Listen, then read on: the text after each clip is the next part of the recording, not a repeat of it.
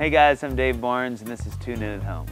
So I grew up in Mississippi and in Hard Time, Mississippi, like Stevie Wonder said, and was there for about 10 years.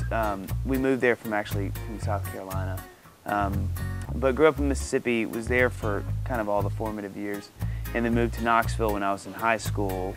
And then what got me to Middle Tennessee was MTSU, where I went to school, Blue Raider, through and through. And so I was there, started doing music and stuff at MTSU, and then from MTSU, kind of naturally did the migration up north to Nashville to do music like the hordes of other waiters and waitresses.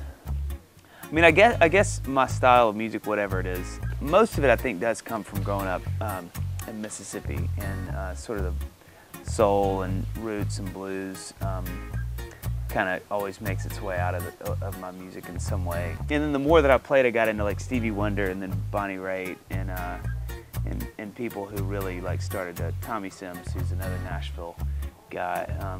And so it kind of became this really hodgepodge sort of hysterical combination of like blue-eyed soul and little tender ballads, which is bizarre.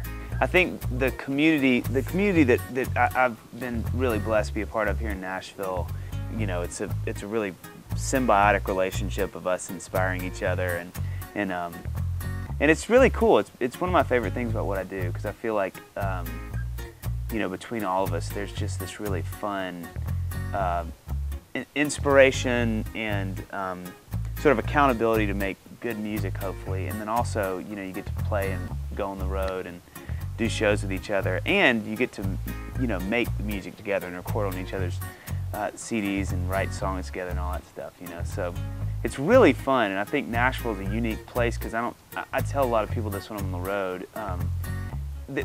I don't get a lot of competition here, you know. I think a lot of us that have been here, and even when we moved here, there was just this really cool vibe of like, man, we want to help each other out, and not, I always say this, I think either you get to town and you get intimidated or you get inspired.